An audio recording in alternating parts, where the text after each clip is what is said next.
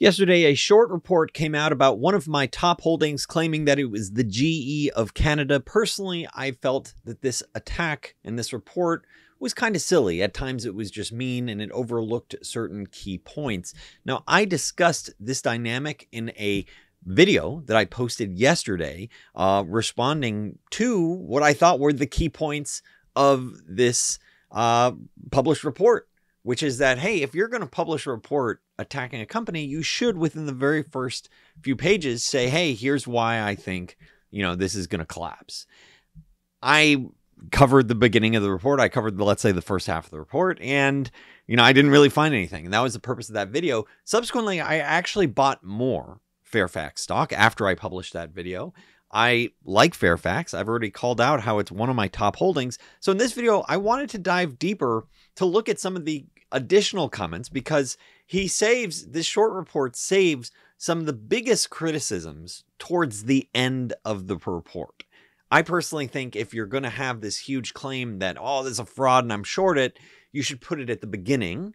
But he saved some of the bigger ones for the end, and I think I know why. And so let's go through it now in this video. In full disclosure, this is not financial advice, but looking at the report, the summary of it, really he's talking about 20%. And he goes through all these different items with this insurance company. And if this is your first time ever hearing about FAIRFAX Financial, this is an insurance company that, no matter how you spin it, since its inception over a multi-decade period, has absolutely trounced the broader stock market indices. And management did an exceptional job during the great financial crisis, and they arguably were overconfident following the great financial crisis, or they were overly concerned about the macro, and they put on hedges that cost them significantly, such that their returns subsequent to the great financial crisis were very mediocre, not super compelling. Management says, and I talked about this in my last video, management said, look, we're not going to place these very conservative hedges in the future, and we're going to run the business the way we previously did when we were crushing the market. And by the way, management has a lot of skin in the game. Prem Watsa has been running the company for decades. This is his life's work. Owns around 10% of the company. So real stake in the company. This isn't like if the company were to get wiped out, it would probably hurt him more than any other single shareholder. So it's interesting to go through all these different transactions. This must have taken, I got to give, Block or Muddy, I got to give them a lot of credit, because this requires a lot of work, a lot of analysis. I personally think it could have been better spent elsewhere. I think it was, maybe he got an idea and just started wanting to dig on something. And ultimately, I think it shows that you didn't really come up with much, because what you're talking about here is adding all these pieces together. You're talking about something where you're saying, oh, I think maybe there's a 20% impact to the business, 20% impact to the book value. And so when I think about, okay, if you go line by line and try to provide, a harsh critic tries to provide an assessment, and you're saying, yeah, there's a 20% impact at most, that's, as I'm going to talk about in just a second, largely conjecture, no smoking gun. That's almost like getting a clean bill of health, in my opinion. If you have someone going like, it is my life's work to find, go line by line. And I applaud the level of detail in which he's looking at these individual things. But I think it's sort of like the accountant that misses the bigger picture. And I think he's missing the bigger picture, which is that you have aligned management that have a history of treating shareholders well, a history of, trying to treat their counterparties well, a history of significantly outperforming, being straightforward with the shareholders, and we'll talk about that in just a second. And you're focusing on these little accounting transactions. And if you're a big enough company, which they are, you're going to do a lot of transactions. And a lot of people, as I call out in the previous video, they make mistakes. So, everybody does. They have made mistakes in the past, but I don't think any of this was purposefully trying to manipulate shareholders or mislead shareholders. So I actually, and I think this is part of the reason why FAIRFAX is starting to rebound today, is there's enough folks like myself that are saying like, wait a second, this is the best you could do in terms of FAIRFAX? That's it after months of work? That's effectively like getting a clean bill of health for this company. So not surprised to see that FAIRFAX is actually rebounding today. And why did he save the biggest claims for the end, which really comes down to two separate claims? Why? And it's because it's mostly conjecture. There are very few hard facts that actually make the short case here. So let's go into these two big claims, one of which is around Digit, an insurance company in India, where he claims that Digit, that management was lying about Digit's profitability. Honestly, this seems like a stupid thing to call out. I mean, stupid's a harsh word. I don't like using words like that. It just seems really like you don't, at the time, I don't think he knew Digit's financials. He even calls it out. He's calling Digit prospectus and the FAIRFAX financials. If you look at what they post online, I mean, I guess it depends on how you would interpret their results. It does look like they're profitable. So if management's saying they're profitable, I'm inclined to agree with them, especially because you're looking at a business that seems to be growing at a very good clip. Now, where I do give Muddy Waters credit is their point that since there was outsider investor interest. Now, take a step back. What ended up happening was FAIRFAX helped incubate this insurance company in India called Digit. That's partly because of Prem Watsa's background and relationships in India. And this has been a home run for them. Like, all in their cost basis is like $150 million. The company's been growing very quickly, could capture a lot of market share in India. And outside investors during the recent, funny money monkey pictures, boom, said, hey, we want to buy some of this as well. So people were hyped up about a lot of stuff, and they assigned a lofty valuation to Digit as well. And FAIRFAX rightfully said, okay, well, if there's this third party that's looking to buy in to this business that we help build, yeah, we'll mark it up. That makes sense. It's totally logical. Subsequently, this is Carson Block's point, Muddy Waters saying, well, look, if you look at a bunch of insurtech companies, which arguably that's how Digit is billing themselves, the stock prices have fallen significantly since sort of this hype phase has passed. Now, how come FAIRFAX hasn't subsequently marked it down?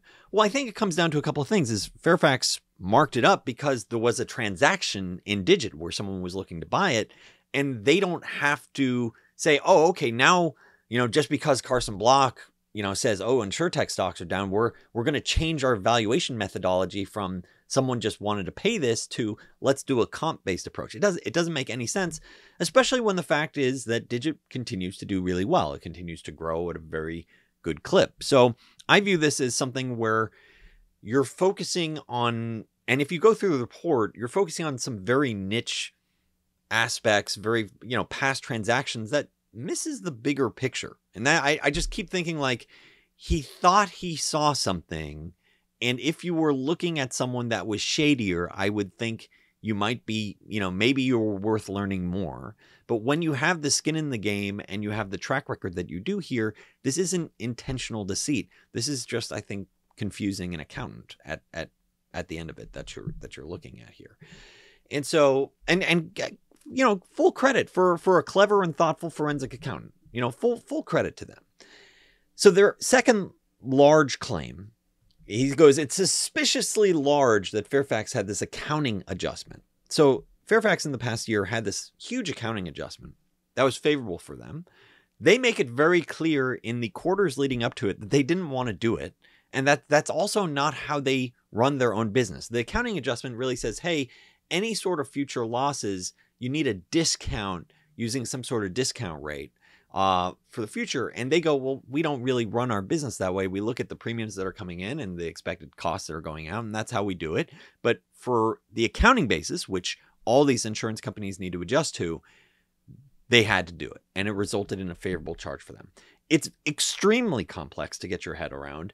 And the way, Block or Muddy frames it is, well, look at the relative changes that these other insurance companies did. Now, it's apples to oranges to compare, let's say, FAIRFAX to an auto insurance company. So it's sort of weird to see some of these comparisons. I think Admiral's an auto insurance company. I could be mistaken. But looking at this, it's the calculation is sort of saying the changes that these other insurance companies had was relatively smaller versus FAIRFAX. In one case, it was 4.4% versus 6%. I personally look this, and I think, you know, this was a term a fellow banker shared with me as back during my banking days. He said, that's mice nuts. I view this as sort of like, it's purely conjecture that you think FAIRFAX is overstated. And that's once again why I didn't even call it out in my video yesterday, is you saved the biggest criticisms for last because it's mostly mice nuts. It's mostly conjecture. Like in terms of like, oh, it's very suspicious here. Now let's go into some reality here. Let's go back to reality, folks. So one of their holdings is in Eurobank, which they made during the Eurozone crisis, arguably at a great, you know, great investment for them. This is an example of conservatism because the fair value is higher than what they're carrying at. So, you know, this goes against the whole theme of the report. And Eurobank, subsequent to their FAIRFAX's most recent financials, are up 30%. So this alone adds around $500 million to FAIRFAX's book value. So this would offset, you know, at least half of, you know, one of these big criticisms he has. And this is not even mentioned in the report. I think this is part of the reason, once again, why FAIRFAX is rallying today, is people are going, wait a second, like this isn't that big. The concluding summary, and this is the reason why I like FAIRFAX, one of the key reasons why I bought more FAIRFAX, is because management has, in their history, and you can go back, I have a copy of, you know, their last 25 years of financials over my shoulder, 25 years of letters.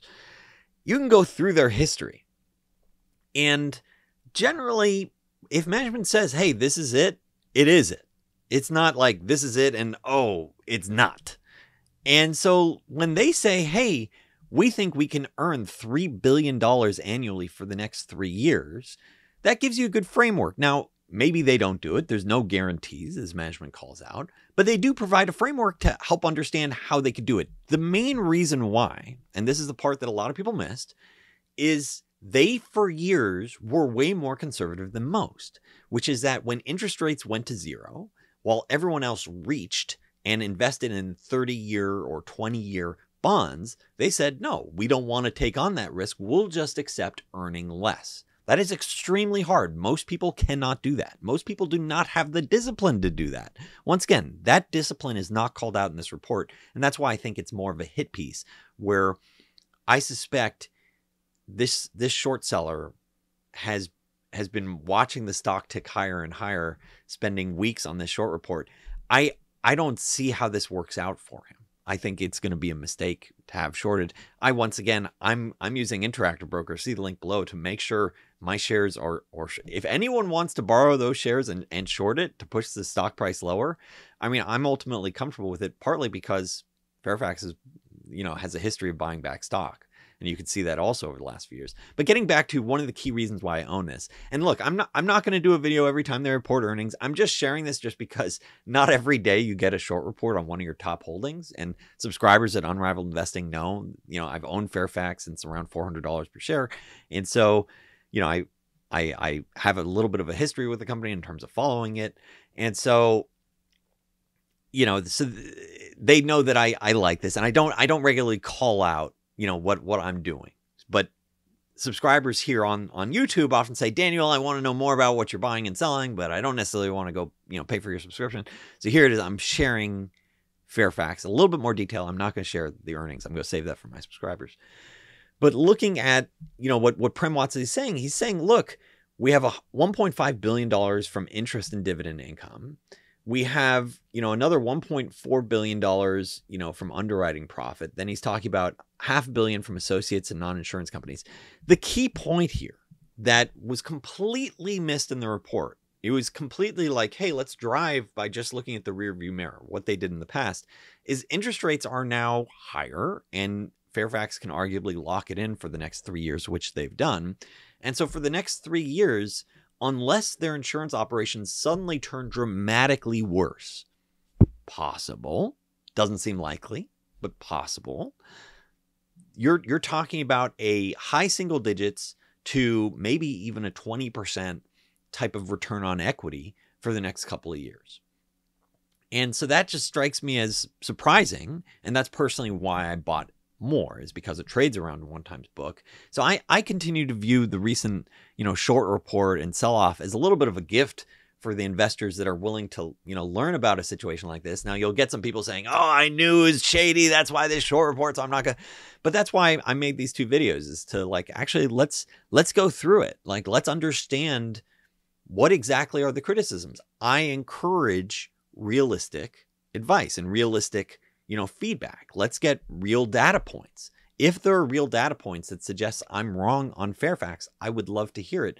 But so far, what I think we're seeing is just conjecture and theory, and arguably a cynical and paranoid investor saying, I'm very large, suspiciously large charge. This is bad. How come you're overlooking a $500 million gain since then? That's actual. That's real. So your suspicions outweigh a real gain that we can show? Anywho, I hope this video has been helpful for you. If so, please make a point of hitting that thumbs up, hit that subscribe button. Thanks so much for watching Unrivaled Investing.